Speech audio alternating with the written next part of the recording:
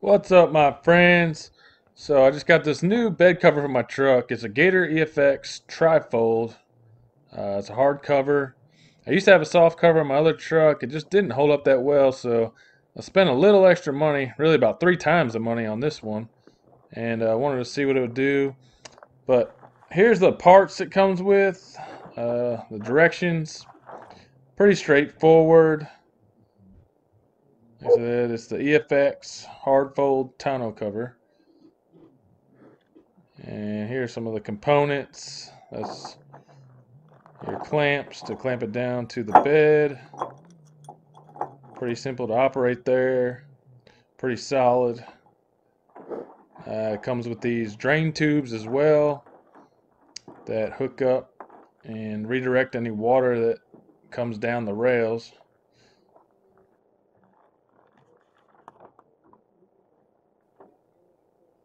Alright, so the first step is to attach the rails onto the bed. And this kind of shows you how that's configured. And really the only tool you need for this either is a 1/2 inch socket or 1/2 inch wrench. Before you put these clamps on, you want to back the bolt off as far as you can without it coming apart. There are 2 different ends to your bed rails here. You want to make sure the end with this little piece here, that's for the drain, is facing towards the cab of the truck. And the way I did it here was start with the center clamp to make it easy. You could probably start the ends if you had a helper, but like I said, if you're doing it solo like I was here, you're going to want to start in the middle. It's just easier to balance it and get it lined up. And there's a little close-up of how it kind of fits in there. And you make sure you got it on that bottom notch. And with this, there's also a label on that plastic part where it clamps on the rail, so that makes it kind of convenient as well. But like I said, you get in there, you see how it is, how it's supposed to line up. And there, like I said, is that label on top. It says clamp right there. It makes it real easy, real straightforward. Not a problem. And you just want to kind of snug it. You don't want to crank it down yet. And then move on to your next one. And do the same thing for the rear. Like I said, don't crank it down yet, just snug it. And according to the directions, the top of your rail, the gasket there, you want it about flush with the top of the bed. So that's what I did. Here's another angle on this one. Just see how I got it on there. Like I said, just to get it snug but not super tight. And then once you got all three on, you can crank it down. You can see that gasket kind of compressing a little bit and how it's flush with the bed. Then you're just going to repeat the same steps for the other bed rail. And once you got both rails on, you're ready to put the top together. And that just kind of slides over in between the notches on the rails you just put on. Pretty straightforward. You see how it fits in there. Right in there. Now, there's that gasket on top, and the way I did it, if you can see right here, just a little bit of daylight coming through there. You want a little overlap. There's a lip that it rests on the front of the bed itself. And you got that flush there. And here's a picture of that. So you don't want it on top of that. You want it flush up against it or a little bit back. A little bit of air gap. And then the next step is we put the clamps on, which actually attaches the top to the rail system. That's pretty straightforward. You just slide that bolt in. It's got a little square head on it. And you got that little tooth right there, which fits in that groove. And crank the handle down. Real convenient. Like I said, just get lined up with that groove.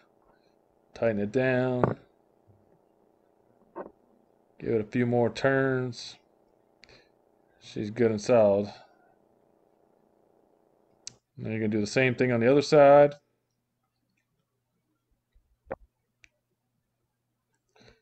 And then there's two more towards the front of that first panel. So you're going to put those on. So you can see the one in the rear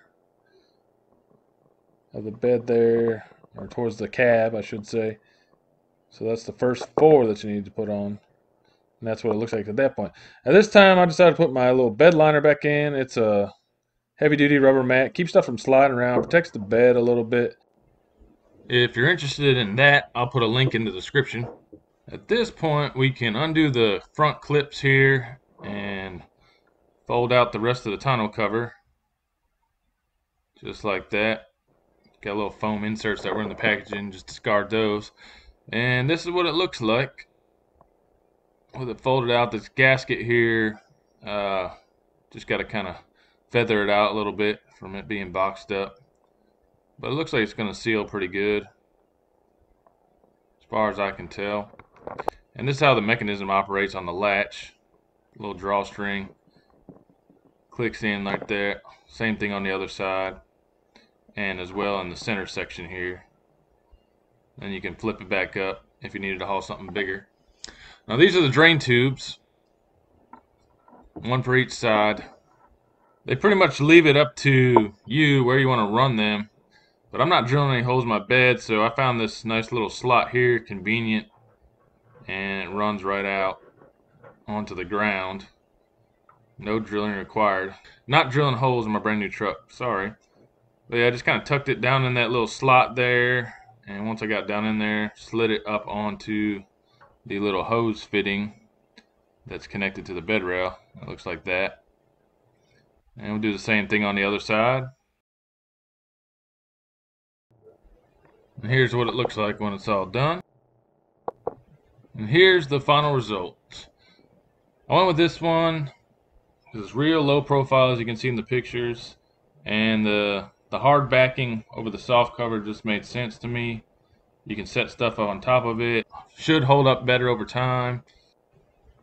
The only downside I see to it is that it costs about 3 times more than the soft cover I used to have. There you see that gasket. We'll see how it does in the wet weather, if it keeps the rain out like it's designed to do. That's what it looks like from the rear. So far, I'm pretty impressed with the ease of install and the finished product, but we'll see how it does in the long term.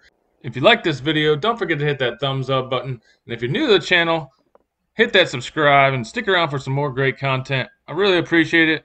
Until next time, I'm back row bound.